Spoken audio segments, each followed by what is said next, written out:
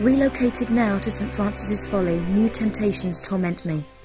Rumour amongst my fellow brothers is that entombed beneath our monastery is the body of Teokan, one of the 3 legendary rulers of the lost continent Atlantis, and that with him lies his piece of the Atlantean Scion, a pendant divided and shared between the 3 rulers, which curbs tremendous powers.